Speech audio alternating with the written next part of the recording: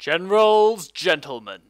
It's not about getting every bolt right. It's about trying to capture what we feel was the tone and the intensity. And you know, when players finish a game of Company Heroes 2 and they gotta shake it, you know, it's like, oh my god, Company Heroes 2 can be so frustrating. I feel like that after I play it. The RNG hates me all the fucking time. It should give you some of that feeling, you know.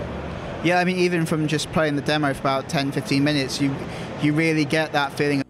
Don't worry, we have just the solution for you. Introducing RNG Fortune Cookies. Know your RNG and your enemies with the RNG Fortune Cookies. Skill plane kamikaze. Oh my god. Oh, the skill plane! Oh my god. Panzerfaust will bring you dishonor. What? Is that even possible? Did you see that Panzerfaust, guys? Score the clamp away, P. What? The Puma just wiped my captain! Triple flamer crit. What the fuck? That was a triple flamer crit. Panther bug out on ice. Bloody hell, my panther just bugged out. What infernal sorcery is this? You cannot kill Kubel Wagon. Why can't I kill this bloody Kuba wagon? It just won't die! Zisugan triple bounce. Oh, come on, Wimp.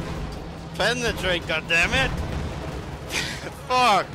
Just listen to these testimonies. Beating Jeslin is a snap with RNG Fortune Cookies. I'm not more skilled than him, I just get lucky. Before I began using RNG Fortune Cookies, I'd suffer no end of frustration as my opponent time and time again would escape with only a sliver of health. But after RNG Fortune Cookies, that never happens. Thanks, RNG Fortune Cookies.